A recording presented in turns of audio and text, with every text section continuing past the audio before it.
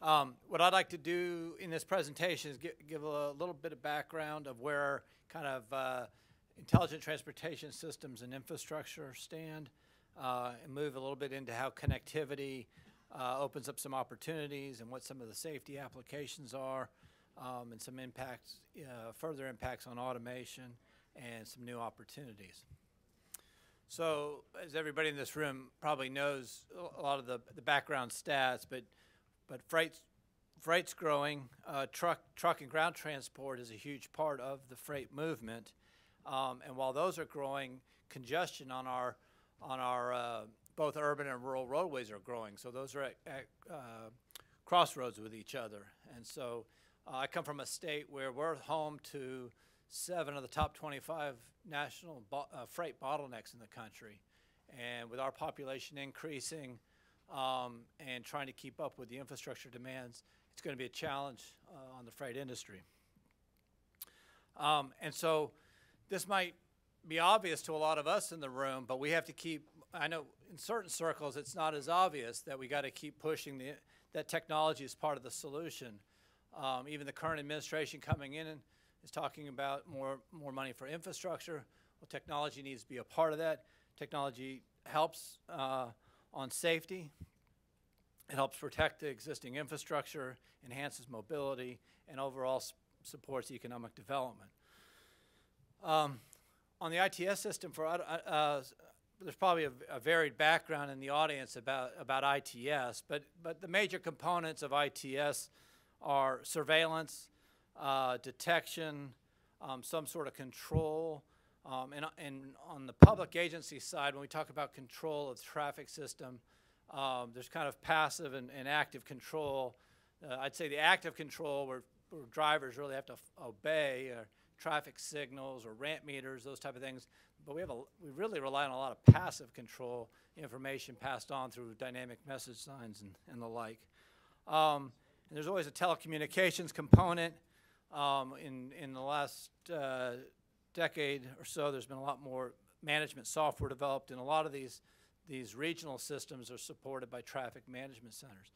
So the US DOT and state and local agencies for over 2 decades now have been developing ITS, and they're fairly mature systems, especially in some of the urbanized regions, both in the US and in Asia and Europe as well. In the US, some of those early systems went back in the late 60s. So the Lodge Freeway in Detroit and the Gulf Freeway in Houston were some of the early examples. And so they're approaching 40 to 50-year-old traffic management systems now. So there's a lot we can do with real-time traffic information. There's a significant amount of public sector and private sector data on the traffic conditions on the nation's roadways. A lot of that information is available both pre-trip and en route, whether it's through the internet, dynamic message signs, 511 mobile applications. There's lots of different ways to consume that real-time information.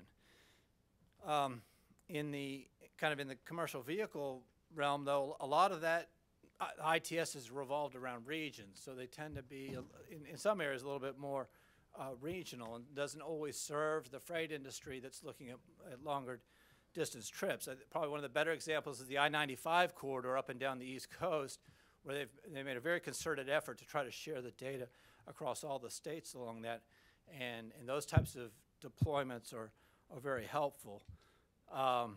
Been working with USDOT's Freightus program, the Freight Advanced Travel Information System, and they're looking at how do you use this real-time data to help improve freight operations, both drayage operations. They've had a couple demonstration projects on improving drayage information by incorporating this type of real-time traffic, and they're moving on some projects that I'll talk about here in a second on more overall corridor optimization. So that's the positive side. I was on the phone with a reporter last night out of El Paso. A lot of truck movement between Southern California through Texas to the rest of the country, and part of I-10 was under construction, and the DOT was rerouting traffic off of I-10 and set up a detour that they thought was logical to get traffic around. Between 3 a.m. and 5 a.m., They had over 100 trucks follow their GPS, ignored the DOT's diversion route with the message signs were saying, and the GPS took them right into a dead end, and so, which was kind of a two-lane road, and so the local police and so forth were helping try to turn around these trucks that had gone down, and that's, you know, so there's still some shortfalls in integrating and sharing some of this real-time traffic data to make sure that we have data from the local or state perspective. Kind of staying on kind of the state of the practice, the US DOT over the last decade has spent a lot of time on integrated corridor management. There were two national demonstration projects. I was involved in the Dallas project. The other one was in San Diego. A lot of similarities between the two projects, but it was really trying to take advantage of a lot of this real-time traffic information and moving to how do you optimize corridors across jurisdictions, across modes, and across routes. What was in common to both the national deployments, both were using predictive systems and trying to look forward to what the traffic conditions would be 30, 60 minutes into the future, and trying to select strategies, operational strategies that would address the future traffic conditions. Both sites used decision support systems to help the local agencies in multiple jurisdictions make those decisions to jointly put in strategies. And both relied heavily on the different mechanisms to disseminate pre-trip and en route type of information. So this is another trend, I guess, nationally. There's several other cities looking to try to implement these types of systems, and the freight community benefits. I think the two national deployments kind of treated freight as just another traveler. I think there's opportunities to tailor some of this specifically to the freight and trucking community.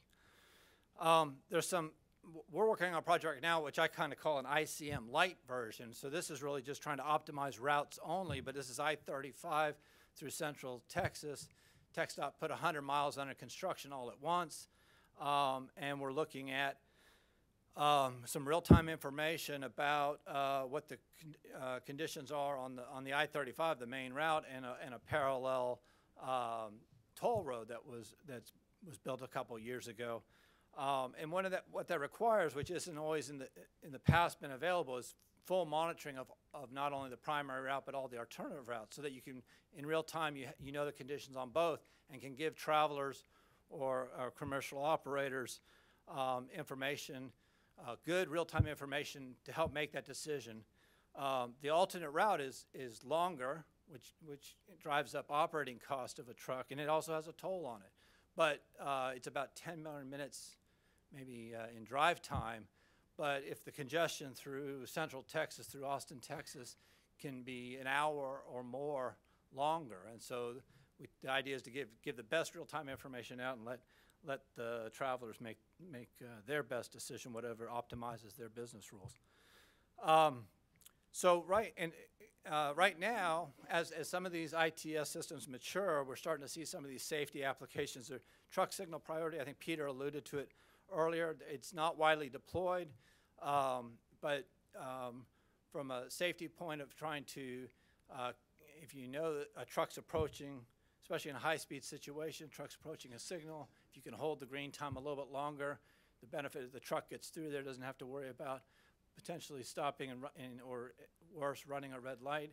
And second benefit is they're not the first car in the queue on the next traffic signal cycle. So that's not an advantageous situation to have a truck at the lead of the queue starting up on a green. So it's been shown to have benefits. It takes a little bit more infrastructure, it takes a little bit more programming in the traffic controllers, but it's something we can do now.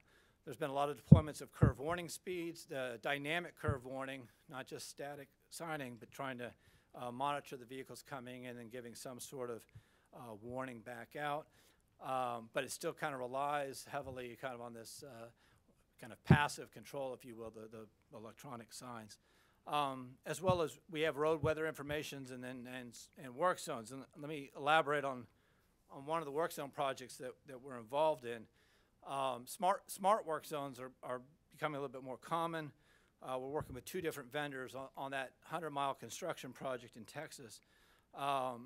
So there's additional sensors put out along the roadway in advance of the work zone. So in this picture, you'll see there's a right lane closure on the right-hand side of this slide. The circles at the bottom are speed sensors that are actually in the traffic barrels, and they're monitoring in real time the speed of the traffic. And there's an upstream dynamic message sign. In some cases, we have multiple ones depending on how much queuing we expect. So it's warning of a work zone ahead when free flow conditions. As traffic starts to slow down around the closure at the right-hand side, the sign can change upstream to warn that there's slow traffic. And then it actually can monitor how far that queue builds. And what's more important is not to tell the driver or the commercial operator where the lane closure is. What you really want to tell them is where's the back of that queue. And so as that queue builds up, you can actually warn that there's stopped traffic 2 miles ahead, even though the actual lane closure might be, in this example, 3 miles ahead. So these types of smart systems are here today, and but they still rely, again, heavily on in this case, a portable message sign with only 8 characters, 3 lines, side-mounted on the side of the roadway.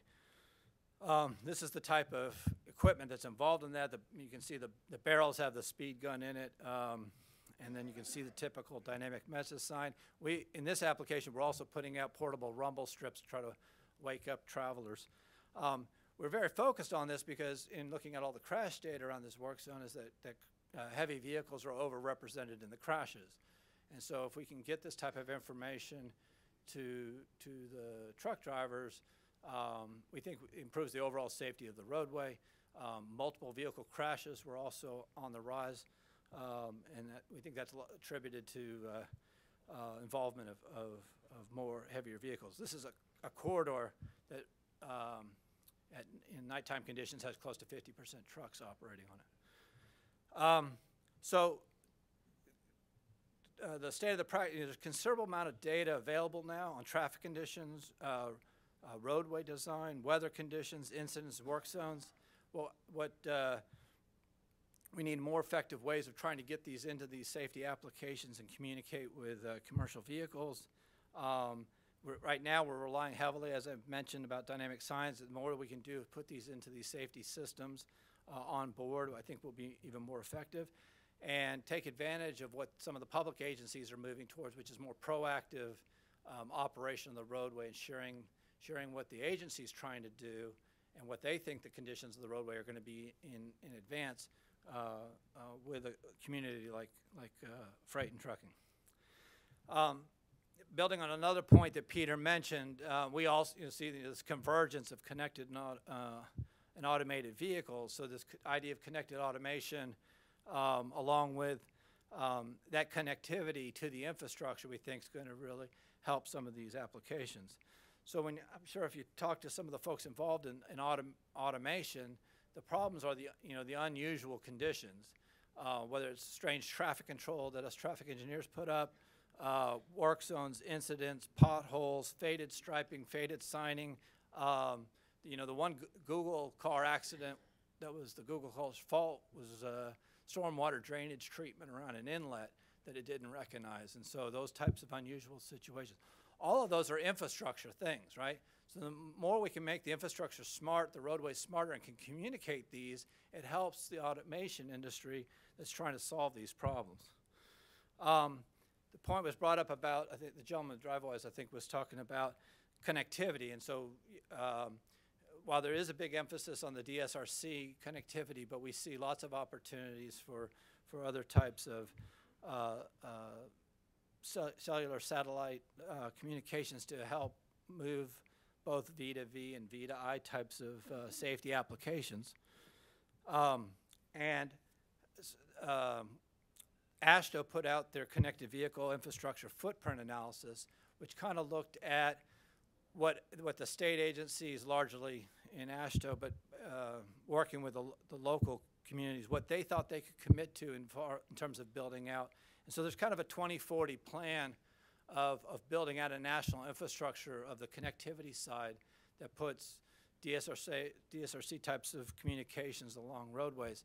I can tell from, that still sounds very far out, maybe 2040. 2040 is the year they were estimating to have about 80% of the roadways instrumented, 80% of the traffic signals instrumented, and having, I think they estimate about 25,000 other locations to cover other roadways, non-signalized locations. But there's a real hunger from the public sector agencies to figure out what they should do, and I think you'll see some investment once they start to see the benefits to the industry in general, but also what benefits are brought back to the public agencies. So if you look through, USDOT's kind of prioritizing some of the V2I, vehicle infrastructure safety and mobility applications, and then in Europe, the EU has done a very similar exercise with their cooperative ITS, and there's a lot of parallel between the applications. So I'm just showing kind of the U.S. ones. The paper outlines some of the European ones, but you can see nearly every one of these has an infrastructure component that as infrastructure gets smarter and the data can be shared from these to make that available directly with vehicles and commercial vehicles alike. The other thing is that, and we probably don't talk enough about, is the geometrics of the roadway itself. That when we design roadways, it's pretty permanent for quite a while. So we know the horizontal alignment, the curvature of the roadway, the vertical alignment, clearances under bridges and overpasses, crest vertical curvatures, anything that might hang up a low trailer, the cross section in terms of narrow lanes, narrow shoulders, cross slopes, super elevations. All that data is fairly static and can be shared with applications, so that as both automated and connected vehicles are driving these roadways, there's no reason each individual vehicle doesn't have that data available as they start to navigate a section of roadway. As well as some of the challenges are the access points, the interchanges, ramps, the weaving areas, knowing which lane to be in to help maximize safety and movement through those sections. And a comment was mentioned earlier too about the existing safety systems that are on those vehicles. There's a lot of interest in, I think, from the kind of the AASHTO state DOT side, is if we can figure out what infrastructure in terms of signs, striping, pavement markings would make those systems work even better. I think in certain situations, those agencies would be very interested, especially in demonstrations, of putting maybe a higher standard of care of some of that infrastructure out there to help make those safety systems work. And so there is some research going on right now. NCHRP has a project out that we're involved in. It's looking at specifically at that. How can we improve the infrastructure to help support those safety systems? Since I used the work zone example before, I'll continue kind of on that theme, but it kind of applies across the board on the infrastructure. So, and Carl Anderson's left, but Carl's been involved in this USDOT project with the Freitas program. And it's trying to take that work zone data that I showed earlier with the smart work zone, where we have very comprehensive data about where the work zones are, which lanes are closed, how much delay is at every one, how long the queue is at every one, in real-time information, and trying to share that with so the Freitas program is trying to do some longer distance corridor optimization, and they were partnering with this project because of the comprehensive nature of the database to try to see how if they make use of that kind of incident, lane closure, construction database to help optimize freight movements.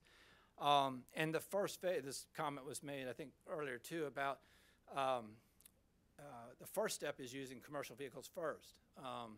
That we think kind of because of the fleet operations and potentially the technology that's adopted right now, the ability to have maybe a very positive safety impact quickly, is that they're looking for a couple of, they're in the process of recruiting some freight operators to adopt some of the in-vehicle technology.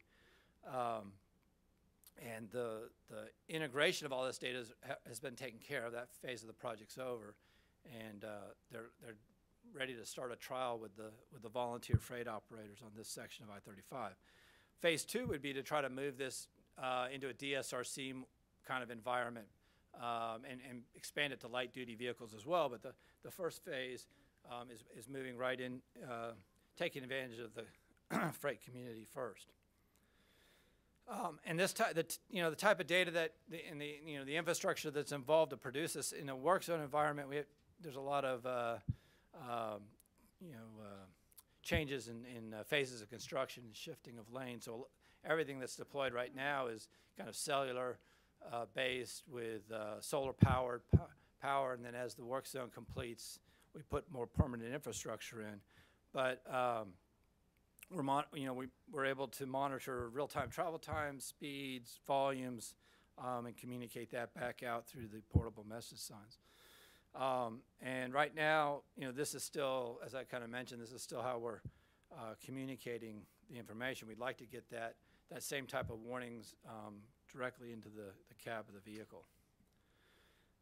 So lastly, kind of closing on some of the some new opportunities, I guess. So truck platooning is one of those, and we've been in discussions with Steve Boyd at Peloton as well. They're looking at some of the locations for some of their trials, and we're interested in how some of this infrastructure data could be shared with a truck platooning system to help their operation, help their safety. So anytime there are changes in the geometry, whether that's a narrowing of shoulders, narrowing of the roadway, could be a permanent, because of some constraints just in the corridor, or it could be because of a work zone or something like that, while the vehicles are platooning, they may want to increase their gap a little bit, depending on the nature of those changes in the geometry. And also being able to communicate, maybe not in a high-speed environment, but maybe in lower-speed environments about things that pose challenges like roundabouts, being aware of where bridges and low clearance points are, and as I mentioned, access ramps. So this ability, I think the early systems that Peloton's working on are a lot of the automation, the level 1 type of automation they're working on is really vehicle-to-vehicle and contained and communicating back to their central point. But can they take advantage of some of the infrastructure data that is typically housed on the public agency side? Another opportunity, I think, is truck parking. I think Michigan's probably done one of the best projects on I-94. I think one of the things is this, while ITS is mature on a lot of corridors, state DOTs and maybe locals haven't necessarily instrumented some of the parking areas. So I think what Michigan found was the need to go in and put smart parking systems around their stops to be able to count trucks. The other challenge they had is how do you work with the private sector, because a lot of the stops and refueling are privately owned, and can you get accurate information about the availability of spots on the private commercial vehicle parking areas as well. And so on the right here is a picture of Michigan's real-time map, identifying where the commercial vehicle parking, and they have real-time information on availability.